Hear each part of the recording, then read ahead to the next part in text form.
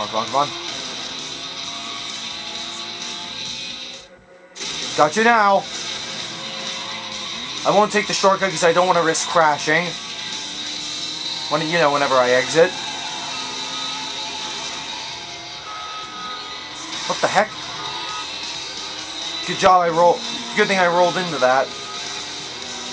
Whoa, what the? And that was unexpected. Jeez, it's like all the cars just decided to gang up on me.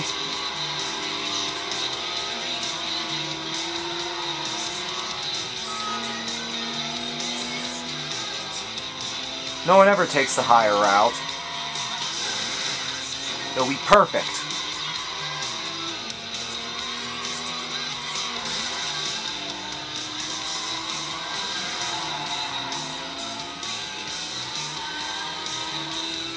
Come on.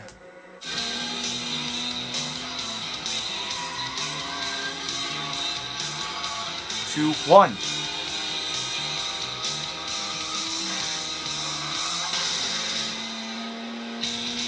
Haha! The higher road always gets you first place.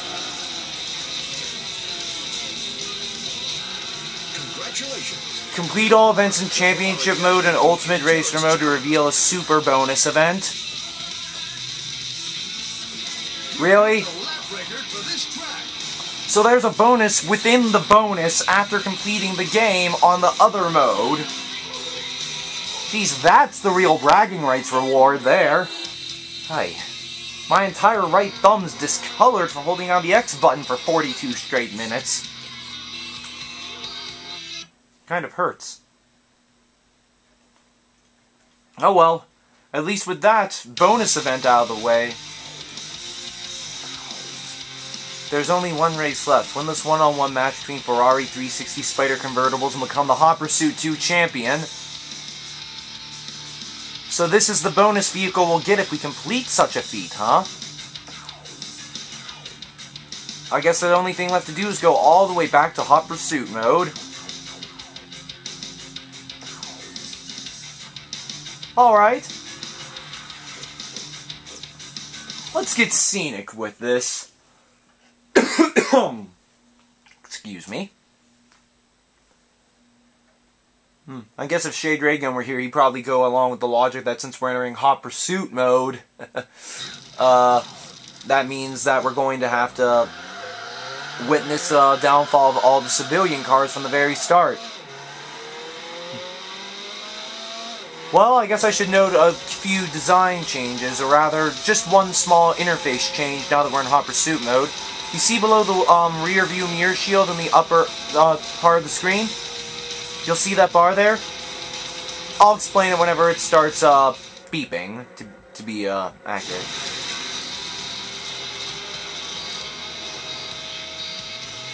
Oh, here we go.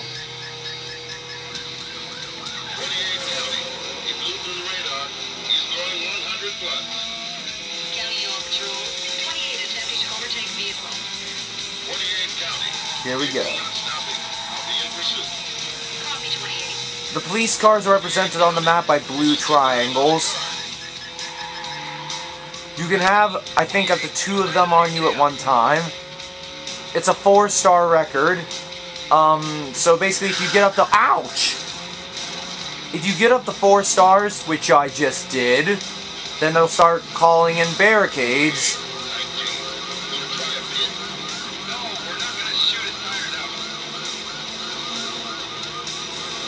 Great, so they're not going to shoot my tires out from what they said. Good thing these guys are dumb enough to run right into rock walls. Holy crap! You'll never catch me alive, you'll never catch me alive. You never want to stop around the police car when it's chasing you. If it does, you're automatically arrested. Get 3 arrests and you're out for the count.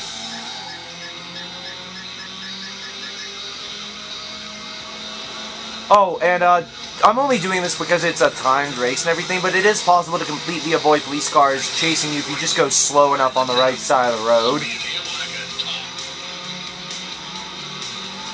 And AI also can get pulled over by police too, so if you're racing against other people in hot pursuit mode and the police cars come after them, you can essentially have them take all the heat for you, although eventually you'll have a cop car on you. One last interface change that you should note is that, well, aside from civilian cars stopping when a police car is chasing you because, you know, sirens and everything, you can also hold the L1 button to look behind you, and it will automatically lock onto the closest police car that's in pursuit of you at the moment. It's quite an interesting feat, or addition, to let you know where the police cars are, if you know they're chasing after you, but you can't see the blue triangle in your bottom half of the screen.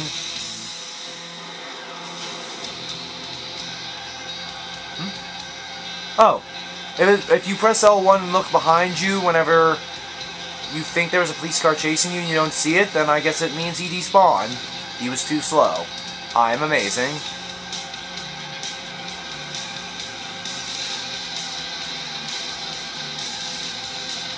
Is there anything else I'm missing? I guess there's one last interface change involving the detection bar beneath the rear view mirror. Whenever it's green and it goes into the red, that means you're getting close to a police car. But if they've called a barricade on you of any sorts, if it's yellow and then goes into the red, that means that there's going to be a barricade up ahead. There's a way to detect to see how you can get around the barricade, though, without even going up to it and looking right in its face. But I'll save that for whenever we actually have to deal with barricades. Which, considering how close I am to the end of this event, I don't think we're going to be seeing any.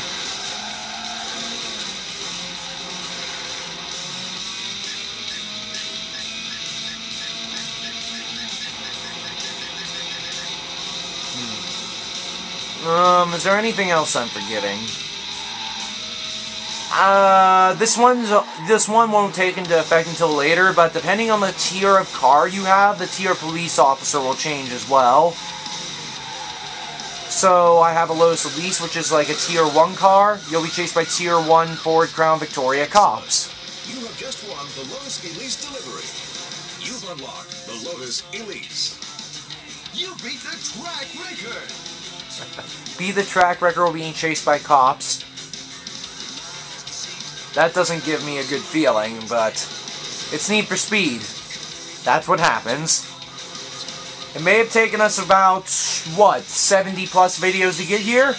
But now, with this out of the way, I welcome all my patient Let's Players to the Hot Pursuit part of Need for Speed Hot Pursuit 2. When we return, we're going after the Opel Speedster NFS.